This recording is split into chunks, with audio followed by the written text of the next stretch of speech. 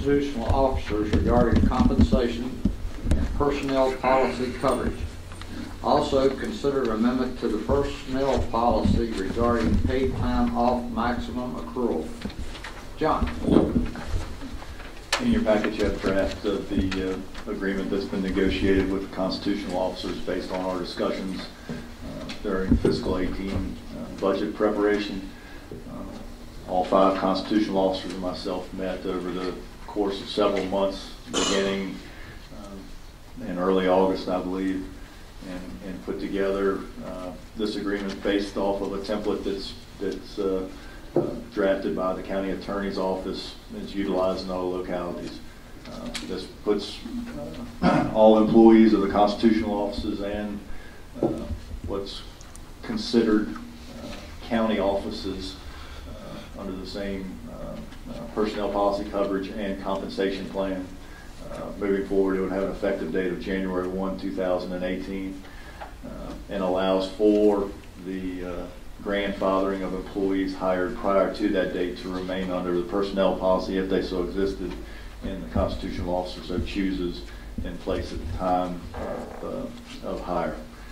Employees hired in those offices after January 1, 2018 would fall under, or existing employees that the constitutional officer chose would fall under the policy that the county currently has in place.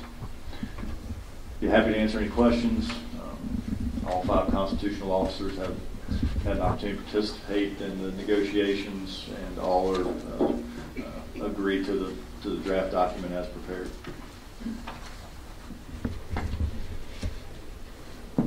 I would recommend my recommendation is approval of the document, and it puts all employees that serve Alleghany County under same compensation and personnel policy plan. Board members have any questions of John?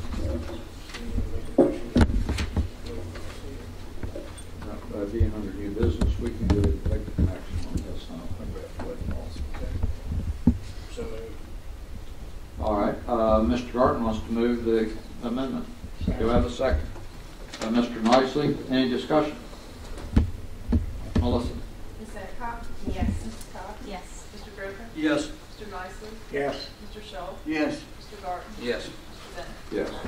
Good. And it's, what, 3 months after the budget we get it done, so good job. Mr. Stein's here. I'd also thank the constitutional officers as well. Spent some time working on it, and it was a group effort. So. Good. Good job by everybody involved. We promised we would address this, and we did. So everybody should be, I hope, is satisfied with the outcome.